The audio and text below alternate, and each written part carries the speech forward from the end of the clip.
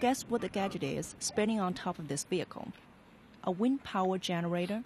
No, it is a three-dimensional radar used by a self-driving car designed by a company in South China. This vehicle is a display model at the research headquarters of Guangzhou Auto Corporation, or GAC, based in Guangdong province. The rotating radar functions to identify roads and obstacles. Under the radar is a camera installed in a white box.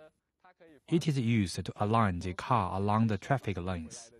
Beside the camera is an infrared camera for use at night. Formal cameras are fixed on the windshields to recognize traffic lights and road signs. All those sensors are linked to a GPS-assisted computer, which maps out the broad route and specific movements of the car. The steering wheel moves automatically during travel. It's able to learn like a child. Its decision-making ability will be improved with experience in real scenarios. But right now, it's more like a 3- or 5-year-old kid. Wu said more tests and experiments are needed for the technologies before the vehicles enter market. Several Chinese automakers are experimenting with driverless cars. One of them is testing a model on a 2,000-kilometer journey from Chongqing to Beijing this week.